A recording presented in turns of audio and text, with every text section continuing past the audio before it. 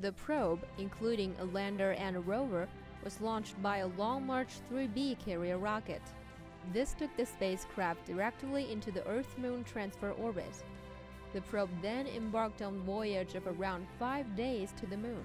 As it approached, the probe decelerated and conducted space braking to enter an elliptical lunar orbit.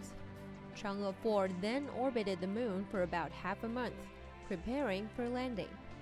During the landing process, the probe quickly adjusted its altitude on its approach.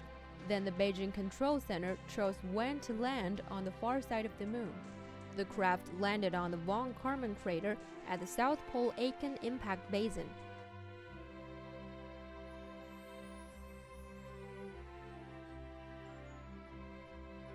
Both the lander and rover carry scientific payloads of instruments to study the geophysics of the landing zone.